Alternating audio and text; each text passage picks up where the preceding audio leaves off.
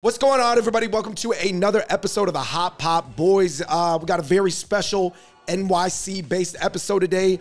We are joined by the famous Kareem. That's it. That's me. Yo, can you introduce yourself real quick? Hot Pot Boy number 3. That's my introduction. Do they eat hot pot in Egypt? Is there a such thing? They have dishes inside of hot pots, but they wouldn't be traditional hot pots. All right. They're North African hot pots, aka tagine.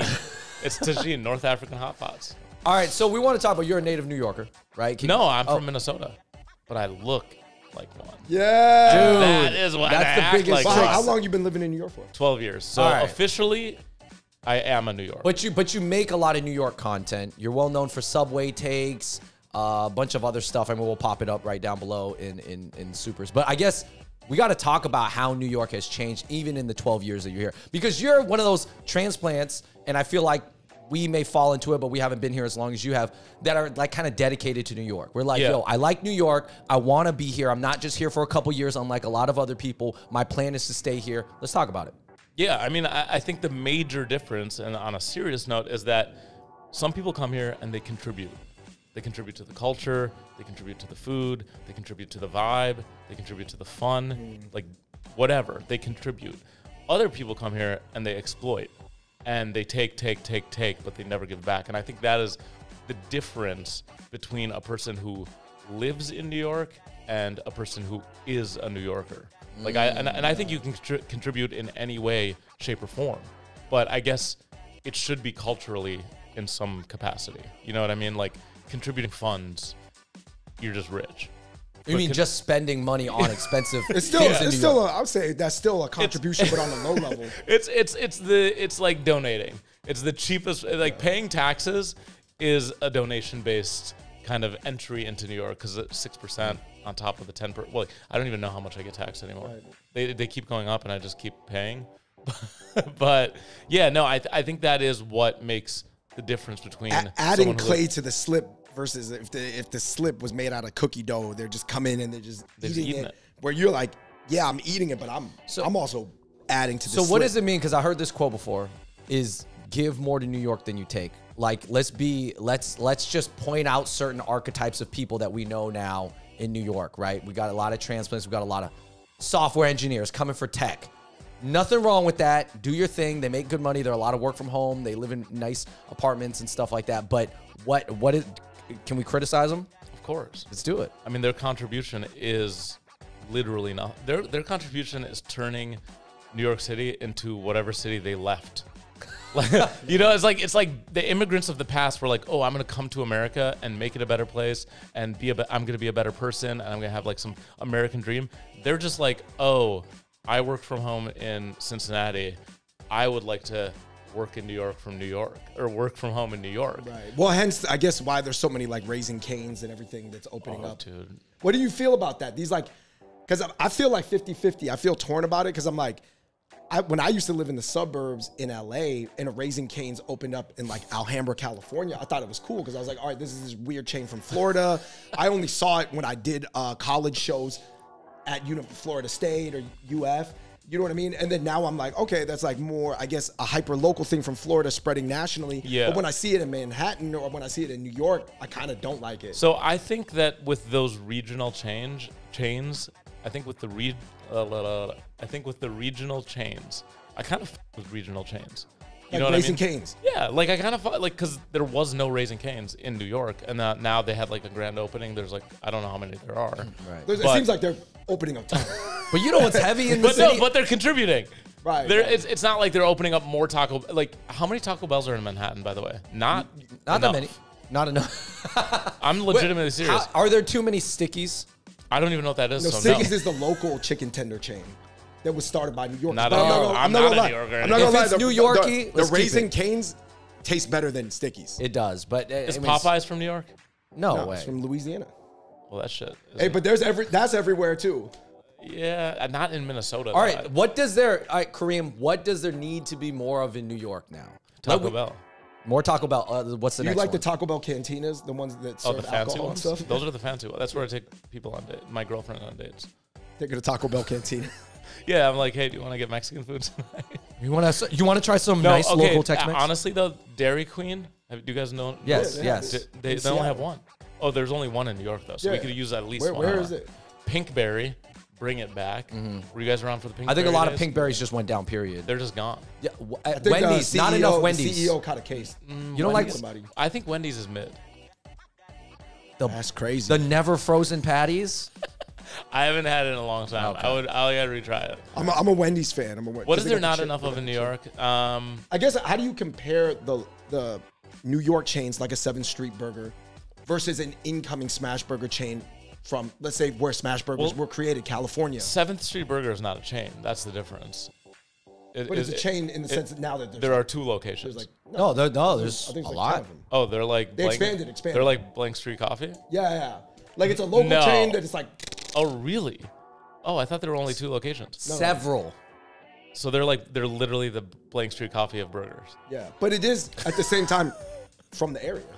No, I don't mind that. I think that's fine. I think I fuck with that. I would rather have 7th Street Burger than Smash Burger simply because it's more delicious. You mess with Blank Street Coffee? No. No. It's not good coffee, right? It's just whatever. It's Favorite coffee chains in New York that have Chains? multiple? Well, have multiple locations. I mean, that's what I I like mean. Grumpy's. Okay. You guys do Grumpy's? Cafe Grumpy They with got the one, with they the got one. smiley face. With the and smiley the- face, also because it was in Girls. I fuck with Girls, that show. Okay. Ray from Girls worked there. He's a fictional character. Right. She in a worked real at place. Grumpy's. Yo, that's interesting. I didn't even know that. Fictional Did character you in like a Broad Street? What was that? What was that hyper local show that was all about LES? Broad City. Yeah. Yeah, that was a good show. Zaza shops. What do you think about all the Zaza shops that obviously have? Are there too many Zaza shops, Kareem? Yes, that is a resounding And yes. no, not just Zaza shops. I mean, exotic snack shops. Have you done a sketch about that yet? Because let's be honest, with the look, you could. That's- If I pop in the Zaza shop and I see. Look, There's some with the Kareems elf in the bars. shops. if I do a Zaza Shops exotic sketch, which I will do, you will get credit. Okay. Because it is a really good idea. But Zaza was like a fun novelty, but like everything else, it became washed and played. Like I remember when there was one Zaza Exotics, I was like, that's fun. That makes New York exotic cool, right? snacks. I like Cheeto, like the green Kit Kats from Japan. Fire. Where else am I gonna get them? Zaza Exotics. Now the snacks ain't even exotic. That's funny. Like, No. Like what have you just Now saw- they just got like so- regular Kit right, Kat. They don't have Yo, the green one Kareem, anymore. can I? I'm gonna rock with you because the first time I walked into those exotic snack shops, I saw some like Japanese Oreos and Japanese Kit Kats. I was like, okay, kind of exotic. I went to Asia, so I know this stuff is not that crazy. But then I was asking the guys about snacks, and I had no ideas what these shops were at first. I was like, hey, so like, are you guys gonna carry this snack? And they were like, I don't know. I don't know. And I just found out that they didn't know anything about the snacks. Bro, I think exotic snacks is code word for marijuana. Right. So you went in there asking about literal exotic snacks, and they were like, "Why is this freaky creep? Like, this isn't Halloween, bro. This dude's." They're probably like, bro, all the Asians don't even get he's it, out- man. he's They're out coming there- in here asking for the Sakura special edition Tokyo Kit Kats. I don't know. He's out here trick or treating. He's out here trick or treating. Says, "Oh, do you have the I green? thought- Do you have the green Kit Kat?" It was He's the like, "Bro, weirdest get shop. fuck It was outta the here." weirdest shop. It's wide open and there's like not that many snacks. And I was like, why is the colors like this? This is so weird. This is the weirdest snack The shop. whole time we were Bro was unaware, trick-or-treating. and this was way early in the process, that it was almost more like the bodega scene from White Girls, when they're trying to get the ice cream delivered. Wait, what's White Girls? Marlon Wayans and the Wayans brothers. Oh, You that remember that movie. scene in New That's York so where the funny. bodega's getting delivered ice cream from the Russians? I gotta be honest, I don't remember the scene. Okay. It's the first okay, scene. we'll It's the pop opening it up. scene. Anyways, That's a crazy question to say. keep it moving. Do you remember that scene? Do you think that the transplants, do they need to care about the pre-existing old New York culture of like coffee and bagels and you get a slice here and like maybe more newer hyper local New York culture, obviously from Harlem, chopped cheeses and things like that? Is there any, we were talking about giving and taking, do people at least need to know what a chopped cheese is? Or too? Yeah, I think so. You know, when you sign up for health insurance and you have to put down your pre-existing conditions, I think that there should be a test for New York transplants, that they know some of the pre-existing conditions of the city. Bacon, egg, and cheese. Stay or go. Chopped cheese. What? Stay to go. Yeah. That you said it so fast, I almost slipped up. Right. You almost caught me slipping, bro. Stay to go. Stay or go. What Because do- I still get caught by that, but I always remember that's how they say it. What do you say? Oh, you know something I could never get behind? when you go to the pizza shop and you say, I'll have a plain slice instead of cheese.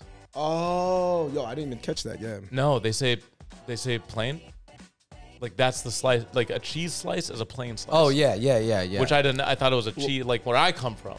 Right. Cairo, Egypt. Just kidding. Where I come from in Minnesota. But it's okay. When you go to Minnesota, they call soda pop. Like, I remember that. Can We I get a grew can up of pop? sometimes saying pop. Yeah. Which is crazy. I've never heard anyone. If you said, "Hey, can I get a pop at Raising Cane's?" They're like, "What the fuck?" Oh yeah, from Minnesota. Can I get a fizzy pop? And then in the South, everything is called Coke. Right. Like, It's all could just different types of Coke. But it's all Coke. Like you just say, "Can I get a Coke?" But it's like, which one? 7-Up.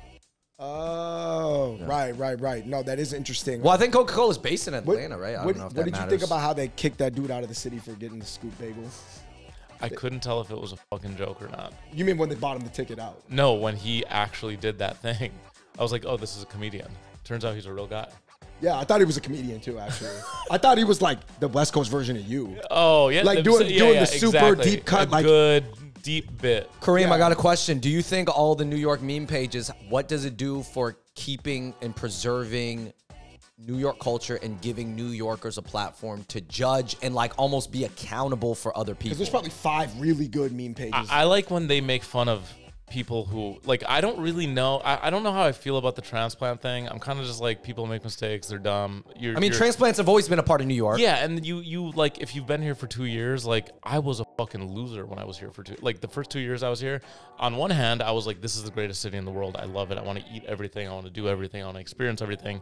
On the other hand, my videos were so cringe and my content was so cringe because it was not in the know. So the meme pages that make fun of, I think the meme pages that make fun of deep cut New Yorkers are more funny and interesting because they are literally like anthropologists, right? Like I would rather study the culture than study the people new to the culture. And I think what the meme pages do is they're literally studying people who are in too deep, people who got lost in the sauce. Right. Like if you're standing in line at Emilion Door and you live in New York, I'm like, bro, you're lost in the sauce, bro. Like, we lost him. But if you're a tourist and you're standing in line at Emilion Door, I'm just like, whatever. No, you're like, They're that's visiting. what you're supposed to do. Yeah, but like the ones standing in line that are just like standing in line, not even to shop. Yeah. I'm like, bro, you're into, like, you're literally, they got you. Yeah. The most New They York got thing it. is still probably waiting for a Supreme drop that you're gonna flip right after you copy. That's also what I like about all of the different niches. Cause like I wouldn't be caught dead doing that ever. Because I have no interest in clothing, B, no interest in flipping anything, and C, no interest in standing in line. Right. But like, for a lot of people, it's a way of life, and that is another thing that's so nice. Is that there's so many micro communities in the city that you just plug yourself into the one that you affiliate with most. Right. You can be. I mean, everyone knows you can be whatever you want. You know, you can make it. There's a tribe for every vibe. Yeah. Oh, is that an original? I mean, vibe and tribe have been. I think I saw it in a neon LED sign. But I really think in New York, like a Spring Zaza Street, shop. Because one thing I realized is true because like I ride a lot of scooters right around the city. Scooter gang. Yeah, and those electric gang. We're electric gang. And there's a lot of different gangs for the scooters. You could be Dualtron, you could be Cabo, Mantis. Like we're talking about like specific models. And do you guys have conversations about them? Like, do you ever stop a guy? I'm on a not scooter? part of those because I ride like the really ultra light joints. But I'm saying that I know people that are like, I'm in a Dualtron gang and we're gonna ride out. Yeah, they got 30 the helmets. with the yeah, LED. yeah, It's yeah. going crazy. Yeah, man. because like if in a smaller town, you would be doing that alone. Yeah, because you can't find 30 people. That You are can't like, even find about one. the Dualtron life. You can't even find one because no one's gonna ride to the 7-Eleven like 4 miles away to get some Zazas Right. on their electric scooter when you have a car. And you know what I used to see more of was the EUCs, the unicycles. Like, I feel like those groups, those gangs, I mean, we have some friends that are deep in that world, but I feel like I don't know if it peaked, but like Well, that I was think hot 2 years ago. And then like, They've been replaced. Well, I definitely. They've been replaced by a different kind of one wheel, the electric. So all the unicyclers, this is a fact, all of the unicyclers in New York now have one wheels. The not a literal you one mean the wheel. skateboard one wheel. Yeah, they all converted. Yeah. The Because one wheel. it The was- one wheel's a different tribe It was too. an They're a little bit more operation. skateboard. But that's why centric. the unicyclers have gone extinct. You talking about the unicyclers that were on the That's a 1920s theory. I joints. don't know. That's true. Yeah, like a tiny unicycle, like a guy riding a tiny unicycle in park. No, I'm saying in the Prospect electric Park. unicycle. No, I'm saying that the tiny guy, the big guy riding the tiny unicycle in Prospect Park, he is now riding a one wheel. What do you think? How do you think the Because that is the modern day unicycle. That is true. That's true. How do you think the skateboarders perceive like the electric skateboarders? They probably think that they're so lame. Yeah. No, I agree with that.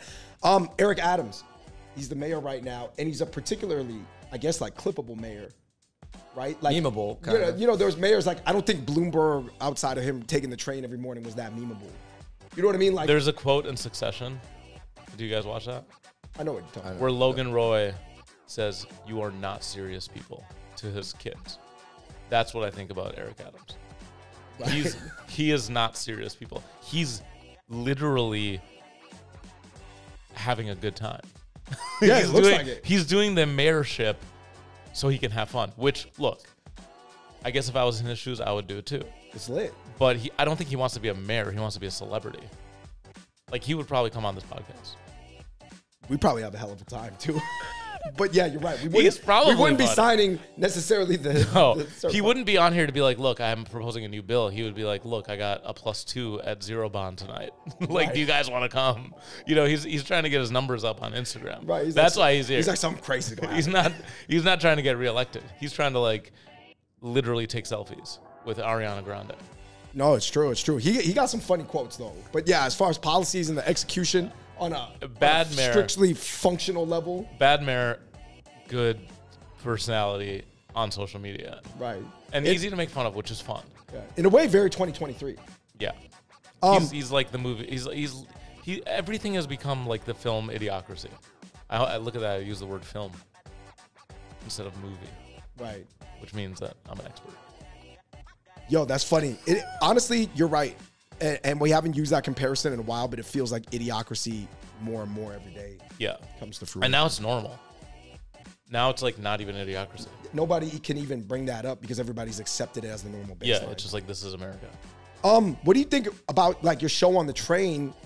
Like, why is it become so successful? Why do people relate to it so much? Because obviously we're talking about hyper New York things, probably one of the most defining traits in New York MTA. Well, I think for one, everyone has an opinion.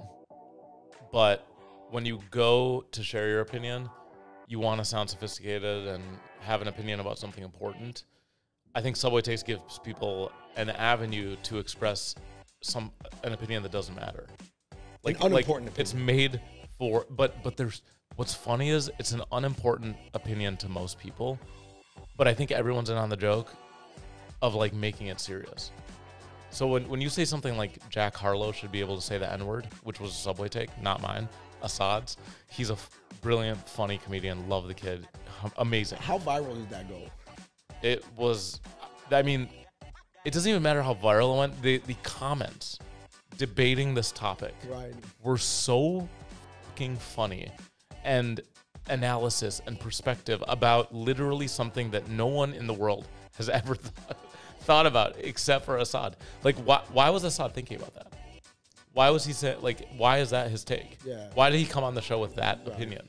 And I think the reason that it's so successful is because it's engaging, because you are learning about the ways that people think. Right. People are treating it like ethnic studies 103 at Wesleyan, right? Exactly. Again, it goes back to anthropology.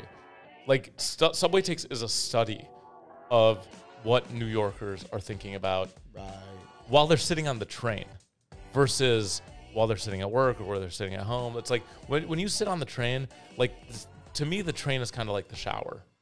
You're just standing there and like some great ideas come to you and you're like, well, I got to write this down. I got to record a voice note. Like, I do that a lot on the train. Like, I'll just be, because you're just standing there. I don't read. I'm anti-book. So I'm just sitting there. I sit there with my thoughts. And all of a sudden I'm like, oh, that's a really good idea, or that's a really funny thought. And I think that's where a lot of the best, it's like being in the shower, except there are 40 people coughing and sneezing around you and like some little kid with a nose in your armpit. Do you think that shower, meditative, almost like third state where you're floating will go away once the trains have actually good Wi-Fi at all the stations? Because you know how it's only like very select right now, probably That's- like what 25%. That's a really So you interesting can't question. like a lot of times, especially if you got a Boost Mobile or something like that, you forget it. You are not getting signal in the train station. Yeah, dude. But like, will that change once people are able to fire? That's it up? an interesting question. I think what's happening more and more is that it's become a personal choice. Do you want to be on the internet right now or do you not? So I have to think about that before I take my phone out. I'm like, do I want to use this moment to not be on the internet? Because my screen time's 7 hours a day. Right. That means that in my waking hours, which is probably how many hours? 14? Right. I don't know how long people stay awake. So half of my time is spent on the phone. The other half, I'm on my computer. So like, I don't know, bro. It's a choice. You got to be like, I'm not using my phone right now. Right. You have to make Because a they've conscious added decision. that recently. I want to say in the past, 3-4 years, you can get cell service now. Yeah, so you have to make the decision. Do you want to be on your phone right now? I think we'll see a 50-50. I think a lot of kids, especially young people, as much as they are addicted to their phones, they're also a lot better at regulating and managing their screen time than I think people our age. I don't know how old you guys are, but I would assume you're millennials and not Gen Zs. Yeah, for are sure. you? Millennials. Yeah, so millennials, I think, are more addicted to their phones than Gen Zs are. And I think Gen Zs have the ability to be like, I'm not going to use my phone today. And I think millennials don't have that ability, or it's a struggle. That's interesting. Yeah. Because they were born within their hand. Is it kind of like how the boomers can't really regulate their like beef intake? You know what I mean? Like, Milk. yeah. Oat They're milk. part of my life, man. How you going to milk an oat? How you going to milk an almond? What they got next? Sunflower milk? I could see a boomer getting real upset about a new milk. Oh, new milk just dropped. I guess There's protests in the streets. last question. Last topic. About New York, man, where do you see it changing? You know, a lot of people have talked about how the city is so rich now, the Dubaiization, the Londonization. Obviously, New York for a long time was a place for local people. Then it sort of changed, and I want to say with the work from home advent and short-term furnished rentals, so many people are in and out of the city. People are doing 3-month stints in Lisbon and in everywhere, Tulum, Bangkok. New York is also one of those stops as long as you have the means. Good, bad. I mean, people are like, I know New Yorkers that are like moving to Guatemala for like 2 months and then coming right back. And I'm just like, what's going on? Is anybody even from anywhere anymore? If only we could be so lucky to have the Londonification or Dubaiification of New York City, because right now we're getting the Cincinnatification and the Denverification of the city. Like, everything that looks rich is a piece of shit. Like all these buildings in Williamsburg. Hudson Yards? Yeah, it's like it is rich for no reason. Or it's like it looks rich, but it's actually made of shit. So is it just going to continue? Are we just going to have Like, more no, and more New York skyscrapers? City's not becoming a grandiose, wonderful city. Like, look, I don't fuck with Dubai, but at least it's actually well built. I guess I fuck with London, but those cities are great. Like, they're great cities that are being built. New York City's becoming mid because we're allowing developers to make it mid. Like, we're not making it nice. We're not making it cool. We're not making it interesting. It's literally just shitty. And the problem is there's no housing. So people accept a shitty apartment that you pay $10,000 a month for, but it's not even fucking nice. It's actually just shitty. So that, I think, is the big challenge, is that, like, they're shoving mediocre down our throats and making us pay top dollar. Like, I would pay top dollar if it was a top dollar product, but it's simply not a top dollar product. You know what I mean? It's mid. And I think that is the biggest threat, is that New York becomes mid, not like rich, you know? Right, because it could be rich and fly. It could be, yeah, it could, like, Dubai, as much as I don't want to live there or be there, I would visit. I have visited, and it's fun. Hong Kong, fun, rich. Tokyo, fun, rich. Like, these are places that are cool. They maintain an aesthetic. They maintain a vibe. And that's because they're regulated in a way that, like, oh, cool, look at this building. We're going to make it, like, actually special. Whereas in New York, it's like, let's put up a building that looks like it should be in Santa Fe. Right. You know, like it doesn't even belong in any city. It looks like belongs next to a lake in Milwaukee. Right. I guess what building are you talking about? Do you have one? I'm talking about the general aesthetic of the new buildings being built. Yeah, no, it's true. It's Like, true. especially, I think Williamsburg is the ugliest and probably the worst neighborhood in New York. right now. Say it again from- real quick from for the the worst- clip. Can you say it again for the clip? I think Williamsburg is the ugliest and worst neighborhood in New York City. Woo! Right, because you're saying what they all used to have the old Dutch architecture, and then it was just all glass. It just used to be interesting. I'm not even saying aesthetically. Yeah, aesthetically, it's not even. It's like you've got the all glass, and then you've got those weird, colorful joints that are They're like trying to be artistic. that are They're like trying to be red art. and blue. You know, Well, you know the developer was those like, weird- well, you know, Williamsburg is an eclectic neighborhood, so we're Exactly. going to add some color in the buildings. bro, it is so ugly. No, like, they- give me brick. It reminds me of this Give me really. some concrete. You ever been to Oakland? They have this Alameda School of Arts. It is so ugly. It's like an art school that is, hey, no diss to you guys, but like, it just that's what it reminds me of. Yeah. Like, it's like somebody's conception, an unartsy person's conception. of Right, it. exactly. And I'm convinced that they're not even doing it because they're artsy. I'm just convinced that like a piece of red plastic is cheaper than some concrete or some bricks. They're just like, oh, cool, we can buy this piece of plastic and put it on the side of a building. They literally are just putting pieces of plastic on the side of a building rather than like putting up some concrete or some bricks. So I don't know. I think that place is so ugly. I used to live there, so I can say that. Okay. It's like I always thought that Williamsburg kind of gave me like Texas vibes. Like, it's all the hipsters from Texas moving. That's why there's so many like Southern fried. But chicken it's spots. the thing is, it's not even hipsters from Texas. It's people cosplaying as hipsters from Texas. Crazy. I know what you mean. It's like Inception. It's very meta. Yeah, it's like double. It's like got actors acting. Kareem for mayor.